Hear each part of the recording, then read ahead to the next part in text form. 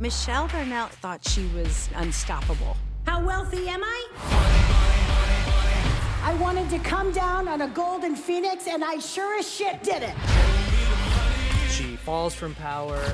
You're under arrest for insider trading. And ends up in prison. All your accounts have been frozen. Claire, get me a new lawyer. She reinvents herself. Michelle, you need to get off the couch. Take Rachel to her Dandelions meeting. Our troop came in with $189,000. Holy shit. Somehow she thinks that this wonderful organization that helps children and gives the badges, there's something wrong with that model. Her capitalistic brain just turns on and finds she could do better. She comes up with this for-profit version of the Dandelions called the Darnell's Darlings. We are gonna start a brownie empire.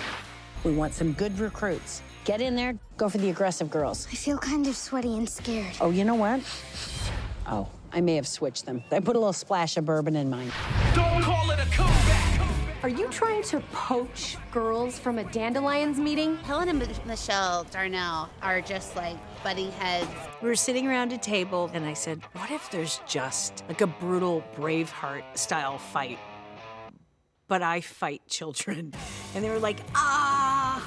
The Girl Guides that they've poached the Darlings from meet in the streets. Hey, this is where Dandelions sell. Bitch. We're going to have a brawl.